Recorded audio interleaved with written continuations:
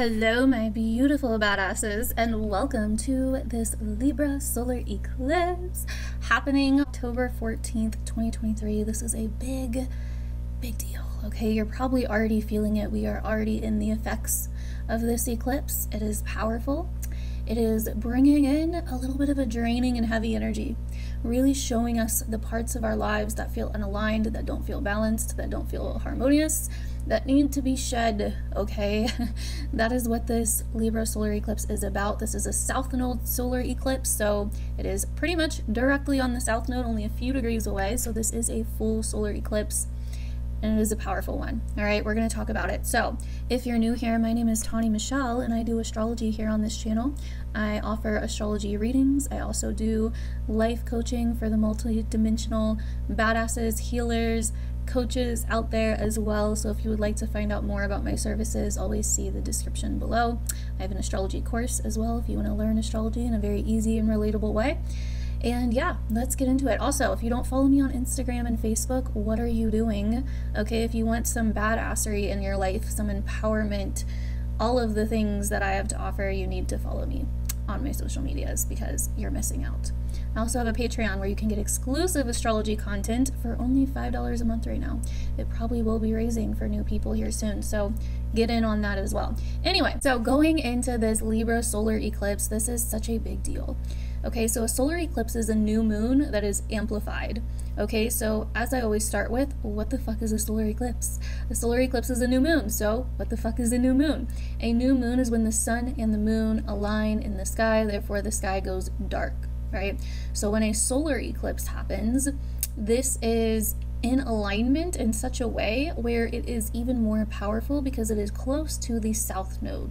And the south node deals with karmic debts, karmic situations, past situations, the things that are draining us in our lives, the things that are really taking up a lot of our energy, that can feel very karmic, that can feel very, you know, tangled and tied to different things, right? And so, okay, really quick, and you do want to stick around for the rest of what I'm about to say, so just give me 1 second because we have a collaboration happening, and it is with Aura.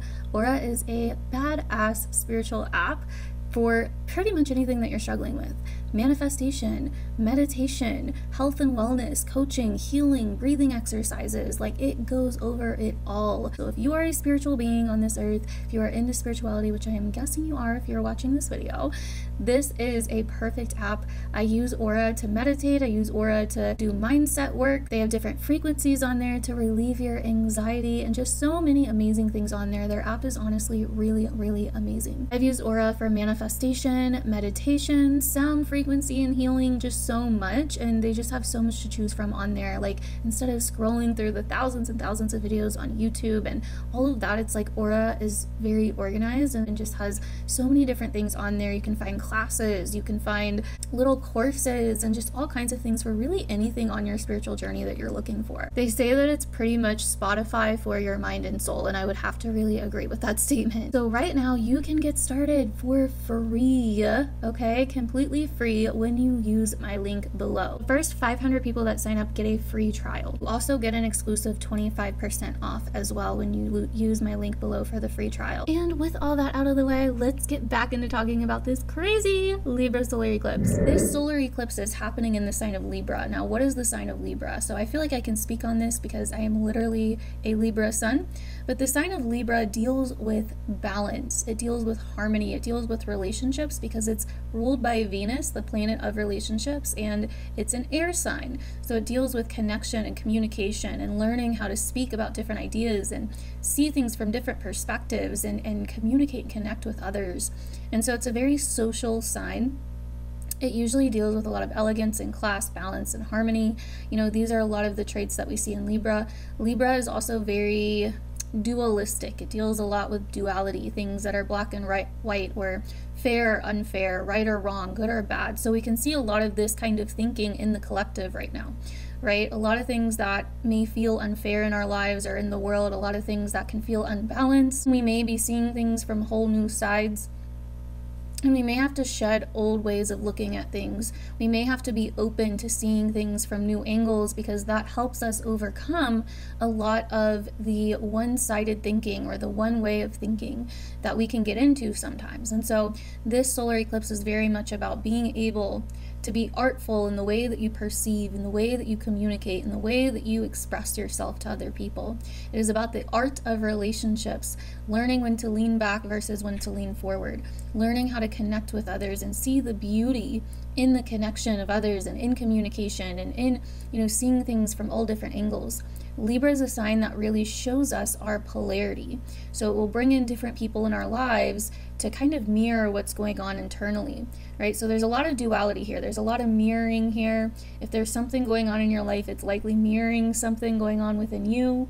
It's likely trying to show you something that you're not seeing. It really reveals blind spots, right? And so this is something we really have to remember. And I actually did a How to Thrive in October live, which I do every month for each month, over on my Patreon, and we really talked about the art of duality and holding duality, because that is really a huge component and key to this October, is really learning how to hold both the good and the bad, the right and the wrong, the good days and the bad days, the I'm on top of the world moments, and then next thing you know, you get bad news moments, right? It's like being able to hold it all, right? Being able to walk with duality and not make it, into all these different things or mean all these different things or whatever, right? And to kind of see things from all perspectives. It's showing us the beauty and the importance of collaboration, of compromise, of relationships, and finding the middle ground, and where we really yearn for peace in our lives, or where the peace that once was is no longer, right? Because the South Node deals with karmic debts and things getting swept away and things decreasing and us letting go. And this is a solar eclipse new moon. This is a new beginning of us letting go of maybe old parts of ourselves, old ways of identifying, old perspectives, letting go of certain places in our lives that don't feel balanced, that don't feel aligned, that don't feel peaceful anymore, that don't feel harmonious, learning how to set boundaries, learning where the line has been blurred between self and other, maybe where we've been giving too much or people pleasing, or, looking at things from other people's point of view. Something that I say a lot is that's really helped me in terms of people pleasing is because I'm a Libra and I'm always looking at other people's potential opinions and sides and feelings and thoughts and all of that, and I'm really basing a lot of my identity and myself throughout life. I've done a lot of this where I've based my identity, self actions, how I say something, how I behave with something on what the other person may think or what other people may think.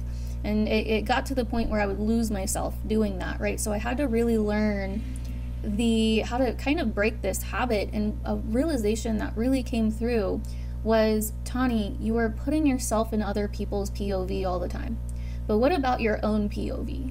And I realized that being in my own POV, that a lot of the people I was worried about, I didn't actually care for, right? It's like, it's like it's like an example is like maybe you work with, a bunch of coworkers that, like you're always worried that, like, are they going to like me? Do they like me? Did I say something wrong? Are they mad at me? Like, you're always worried about what they're thinking. And then one day you kind of realize, like, are you even friends with these people?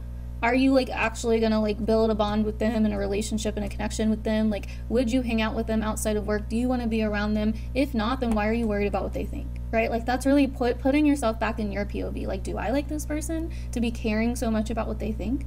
Like, how do I feel, right? And so that's really putting yourself back into your own point of view. And so some of that could definitely come up with this Libra solar eclipse, because this eclipse is also opposite Chiron, the wounded healer, in Aries. So we're seeing a lot of our wounds to do with identity, to do with the self, to do with taking action.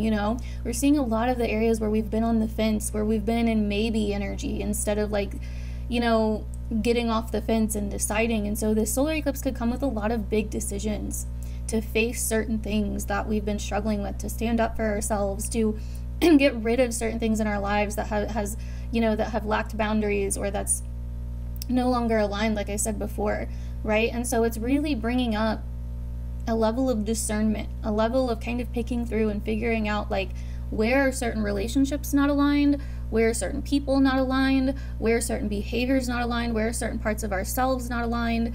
And to bring things back into balance, it's like we have to make a decision or we have to cut something off. And that's the thing. Libra energy can be very indecisive. So this could be, you know, whatever we're indecisive about is something that really, really drains our energy, because we're going back and forth. Our energy is going in both directions, and it kind of splits our energy, right? And so we don't have the full focus of energy to put towards one thing. And so this could really be coming up too. It's like where we've been in that maybe energy, that back and forth energy, and it's draining us, and we have to finally make a decision, and we have to finally move forward. And that's the thing about Libra. As much shit as Librans get for being indecisive, which we definitely can be, especially over little things, it's like once we decide, because it is a cardinal sign, so there is this forward momentum. Once it has all the data and sees how things are for everybody, it's very diplomatic, right? It's very diplomatic. It's very much about, you know, collaboration and what do we want rather than what I want. And so once we have like all the data and everything, and then we make a decision that seems like the fairest decision, which may always not be, but it may seem like that at the time from our perspective, then we kind of stick to that.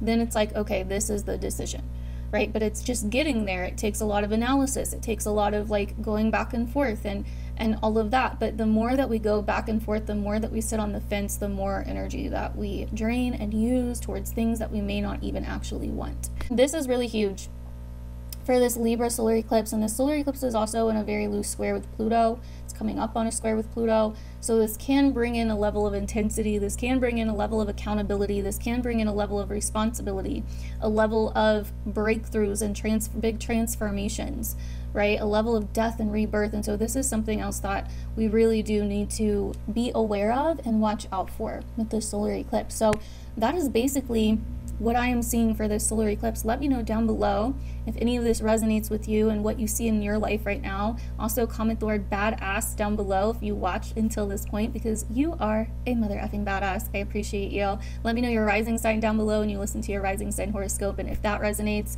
I love you guys. Make sure to follow me on social media. Make sure to check out the description to, you know, get a reading, work with me more closely, whatever you want to do. Follow me on socials, get on my Patreon. We are having parties everywhere, so come join the fun, be social, be collaborative with this Libra solar eclipse. And let's go ahead and get into what this means for your rising sign. Alrighty, starting with you, my lovely Libras. This solar eclipse for you, if you're a Libra rising, is the biggest because it's happening in your sign, boo. It is happening in your first house, okay, on the south node. Okay, so yeah, you got some shedding and purging to do with this one, boo. I'm sorry, there's no other way to say it. This is a new beginning of you really shedding what is no longer in alignment, what is no longer in harmony, what is no longer in balance, what no longer feels good about yourself, your life, and who you are. This is really you stepping into a more aligned and balanced version of you. So this is a new beginning that's like releasing a lot, right? It's really releasing a lot. There can be a lot of decisions that you're making. There can be a lot of things that you've been back and forth with within yourself or with yourself, with your life, where this is like the eclipse that's like, it's time to face this, it's time to shed this, it's time to let go of this. And it can create a lot of breakthroughs and bring up some potential tension in your relationships or with your home and family life. So you do want to watch out for that too. It really is kind of a time of death and rebirth. It's a time of you getting very clear on the things that are really holding you back and challenging you to move forward with who you are, yourself. You know, it could be a time of facing old wounds, facing old triggers, especially in relationships or with your partner in some way. It could be a time where you are also feeling a little bit more energetically drained. Your vitality could be a little bit more low, could feel a little bit more tired as your chart ruler Venus is in the 12th. So this could be a time where you need to do a lot of work behind the scenes to get organized on who you are and your life, your health, you know, get more discerning about things going on to take some of that pressure off so you can finally get more balanced within yourself and who you are.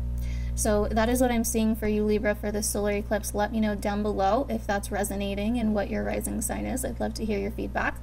Moving on to Scorpio darlings. So Scorpio risings, this solar eclipse is happening in your 12th house. So this is a massive purge, a massive shedding, a massive like cleaning out the closet kind of thing, right?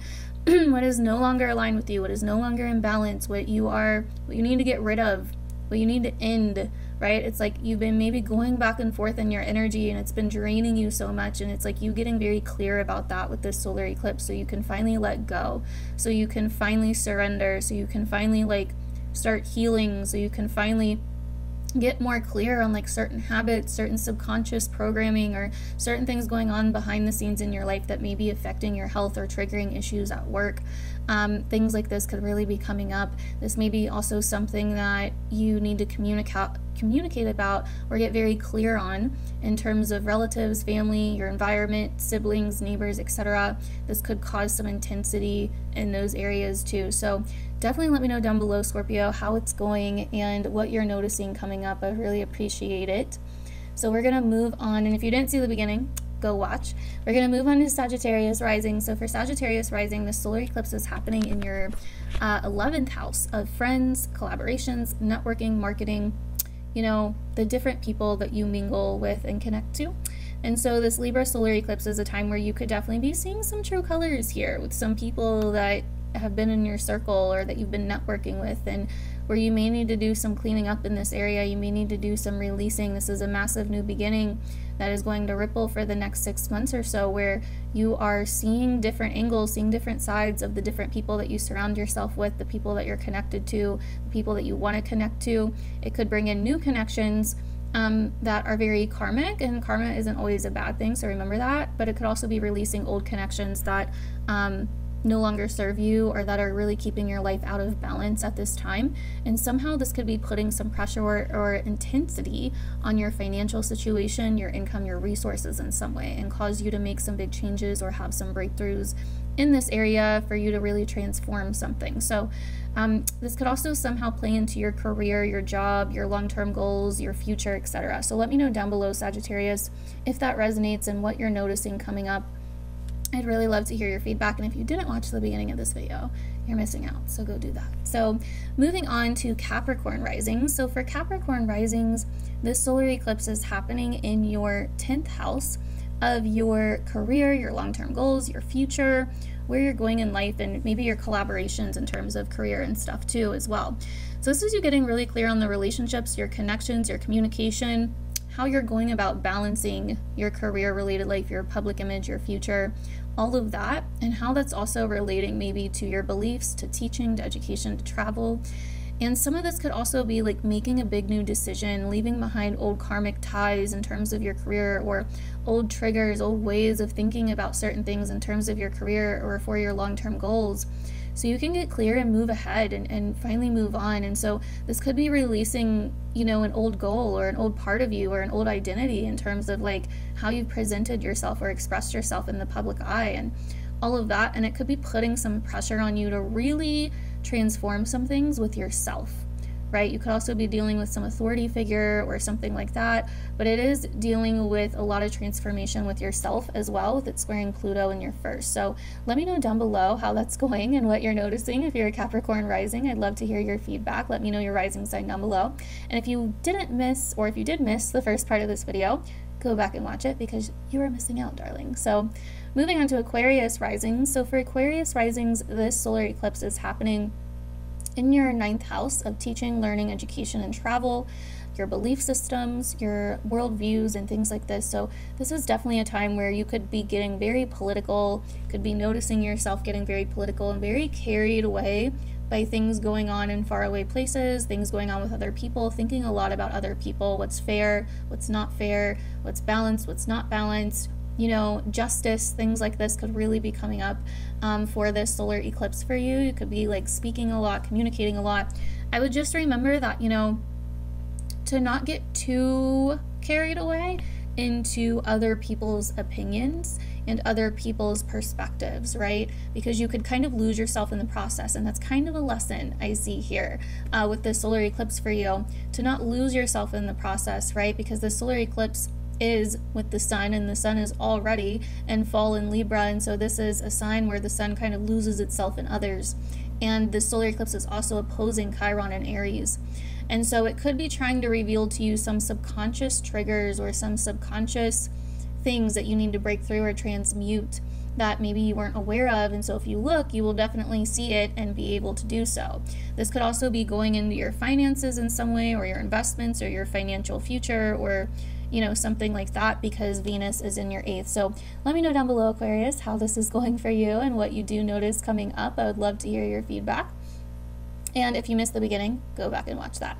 So moving on to Pisces, the solar eclipse for you, boo, is happening in your 8th house. So this is definitely bringing up a lot of like occult related things, a lot of deep things, a lot of financial topics and themes, investments, debt, and relationships and collaborations in these areas. So giving and receiving, and what's fair, and who has what, or who owns what, and how to collaborate and compromise in this area of finances and with relationships and finances. So this could be a really big topic for you right now. Big focus on relationship here. And it could really be kind of showing you where you have certain triggers or certain things that need to be healed, where you have to make certain decisions, where you may have to cut some things off, where you've maybe lost yourself in what's good for we rather than what's good for you. So that could definitely be something that you're noticing coming up right now. So let me know down below how that's going, Pisces rising, and if this resonates, I'd love to hear your feedback down below. And if you missed the beginning, go back and watch that because you're missing out.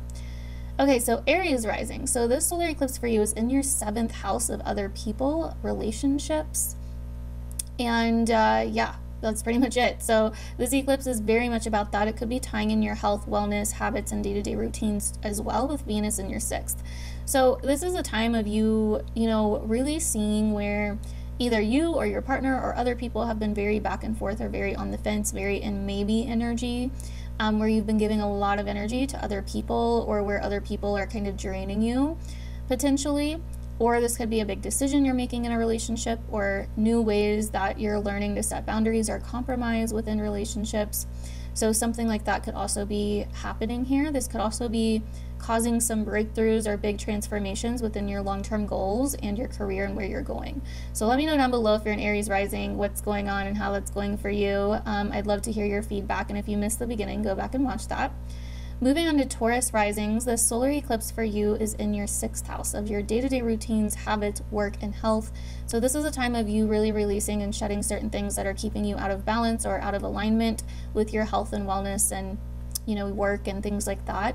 This could be a time where you're dealing with a lot of relational stuff in terms of your job, in terms of your work, and where maybe you need to speak up for yourself, or maybe where you've lost yourself in trying to please other people, and all of that. If you missed the beginning of this video, it's definitely going to relate to you. But yeah, so this is definitely a time where you could see where you've lost yourself, or where you need to cut certain things off to get your energy back, to come back into balance with who you are, to come back into alignment, to bring more harmony to your life, to your wellness, to your routines, to your work, to your health. And this could also be bringing up, certain passions, creative projects, and hobbies that you have as well, with Venus in the 5th. So you could also be dealing with some belief system issues, some differences in views that could get a little bit extreme. So I'd be careful with that, because it's a squaring Pluto in your 9th from your 6th. Could be dealing with policies, rules, conditioning, but you could find some intense stuff coming up there. So just kind of watch out for that if you're a Taurus rising, and let me know how that goes down below. So moving on to Gemini risings. For Gemini risings, a solar eclipse is in your 5th house of play, passion, fun, your heart, dating, romance, hobbies. So this could definitely be, these could definitely be topics that you're seeing come up. This could also really deal with relationships and, romances and all of that. So this could be a time where you're really releasing things that are really keeping you out of balance, where you're really shedding, where you're really seeing certain karmic things to do with how you've been maybe influenced by others, or going along with certain things that weren't really true for you. And so that could be definitely being brought up this time. It could also be making an impact on your investments, your wealth, your financial goals, and things like that that could be coming in. So I would just kind of watch out for this. This could be bringing in like family and personal life too, with Venus in your 4th. So let me know how that's going, Gemini. I'd like to hear below how you're feeling this eclipse so far. I'd really be interested to know. If you missed the beginning, definitely go back and watch that. So Moving on to Cancer risings, the solar eclipse is happening for you in your 4th house. This is your private life, your home life, your personal life, things that are going on with your family and at home and behind closed doors. It's also bringing in a sense of community and communications and events and your neighborhood and your local environment in some way. And so this could definitely be a time where you are, you know, there's some kind of new beginning starting here with your personal life and your family, but it's like involving you letting go of karmic things or cutting off certain karmic things as well. Maybe this could be a very nostalgic time, a time that's really bringing up the past. It could have you very focused on your private life and your personal life and feeling a little bit more introverted than usual. And it could also be putting some kind of strain or intensity on your relationships with others in some way.